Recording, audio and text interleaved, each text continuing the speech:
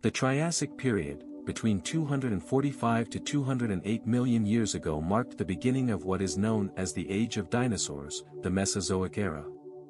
During this period, the present-day continents were massed together, forming one huge continent known as Pangaea. This landmass experienced extremes of climate, with lush green areas around the coast or by lakes and rivers, and arid deserts in the interior. The only forms of plants were non-flowering plants, such as conifers, ferns, cycads, and ginkgos. Flowering plants had not yet evolved. The principal forms of animal life included primitive amphibians, rhynchosaurs, and primitive crocodilians. Dinosaurs first appeared about 230 million years ago, at the beginning of the Late Triassic Period. The earliest known dinosaurs were carnivorous herrerasaurids and staurikosaurids. Early herbivorous dinosaurs that appeared in late Triassic times included plateosaurus and technosaurus.